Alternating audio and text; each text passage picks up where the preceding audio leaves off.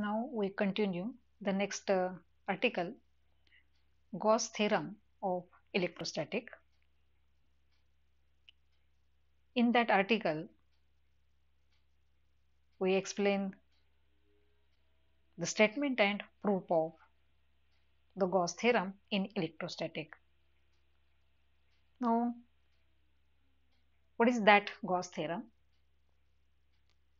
Gauss theorem, which gives the relation between the total flux passing through any closed surface and the net charge enclosed within that surface. Therefore, what is its statement? That statement we write here.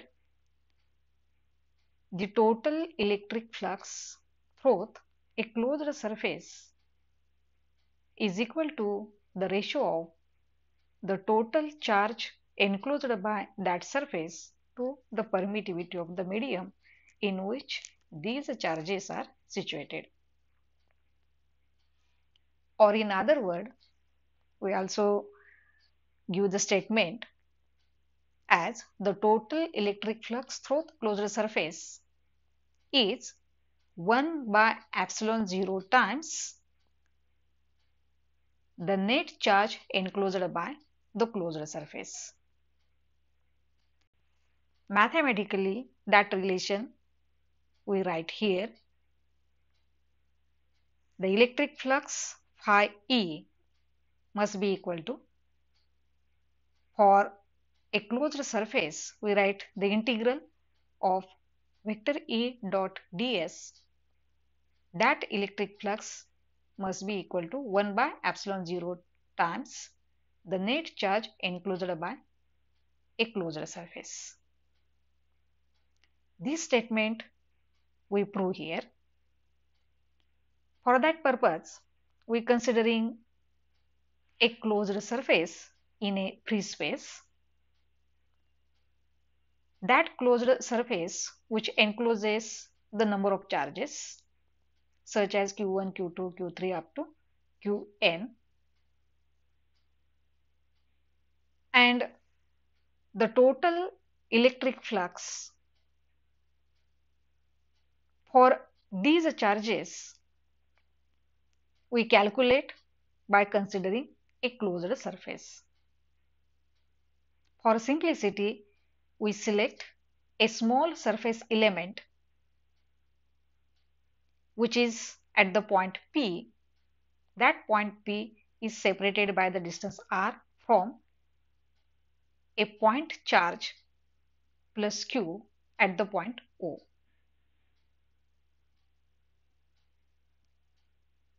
Hence, from the geometry of that figure, we note what is OP.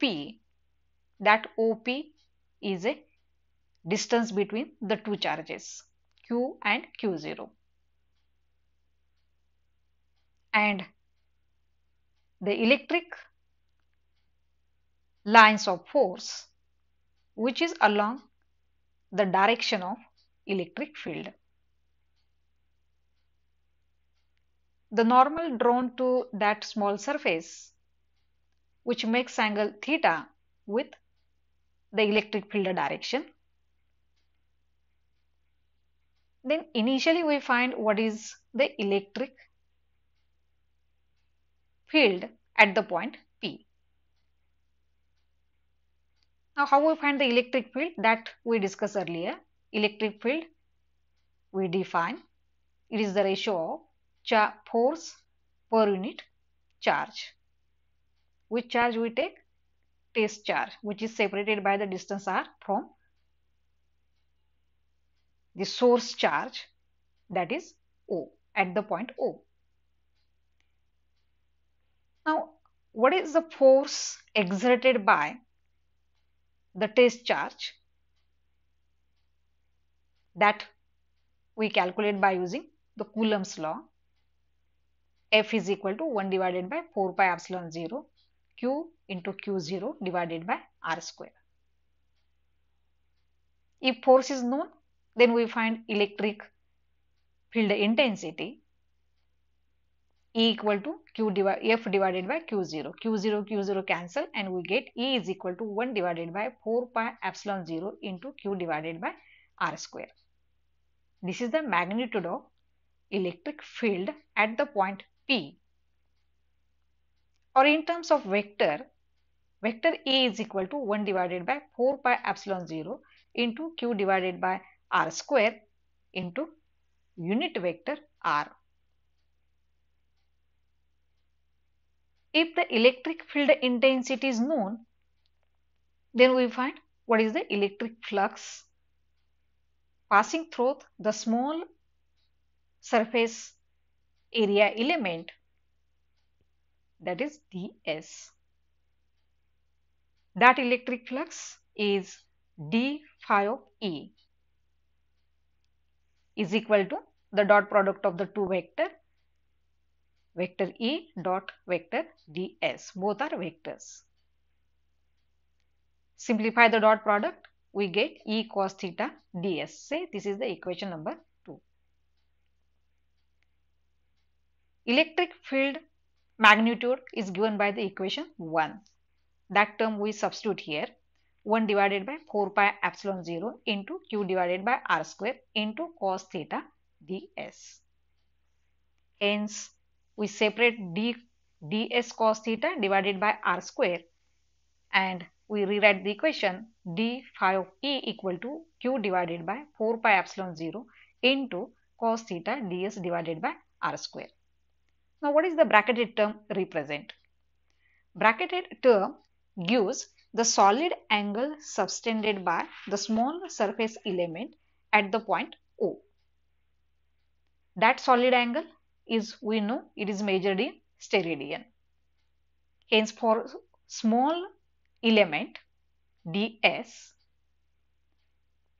that solid angle is d omega.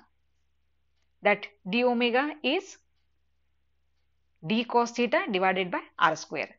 Hence, simplify in terms of solid angle, we get the equation 3, d phi of E is equal to Q divided by 4 pi epsilon 0 d omega.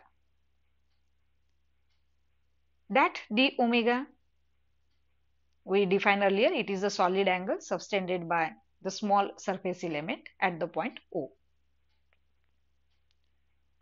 If for small surface element ds, the electric flux is known, then we calculate for all other surface elements, those are enclosed in that closed surface. It means that surface element having the charges just like Q1, Q2, Q3, Q4 and so on. Then what is the total flux passing through the entire closed surface? That we calculate by taking the integration on both sides, and if given surface is a closed region, hence we write closed integral of d phi of E is equal to Q divided by 4 pi epsilon 0 into integral d omega. That solid angle subtended by each small element is 4 pi. If we, this is the total solid angle subtended by the closed surface, that is 4 pi. Hence, phi of E is equal to Q divided by 4 pi epsilon 0 into 4 pi. 4 pi cancel to the numerator and denominator, and we get the term phi of E is equal to Q divided by epsilon 0, and that is the proof of Gauss theorem of electrostatics. What it shows here, the net electric flux passing through closed surface must be equal to 1 divided by epsilon 0 times net charge enclosed by the closed surface.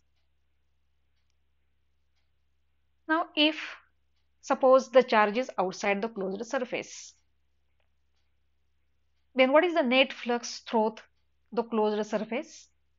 Since no any charge is inside the closed surface, the charge are outside here. Then how we find? the net flux, it is 0, since no charges are enclosed inside the closed surface. Hence, the net flux for the outside charge to be 0.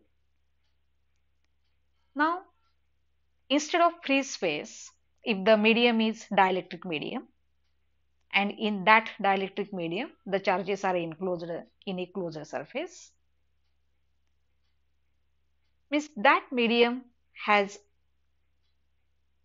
constant permittivity, it's epsilon, then net flux in the dielectric medium gives the relation phi equal to q divided by epsilon. K is the constant of the dielectric medium. That K is, it is the ratio of epsilon by epsilon 0, means epsilon is equal to K into epsilon 0. Hence substitute that value and we get phi equal to q divided by K into epsilon 0, and that is the another relation we express the Gauss theorem in the dielectric medium. That relation we call relation B in the dielectric medium. Hence, in the free space, relation is simply 1 by epsilon 0 times the total charge enclosed by the closed surface. In dielectric medium, the net electric flux must be 1 upon K epsilon 0 times the total charge enclosed by the closed surface. And that is our today's article. Thank you.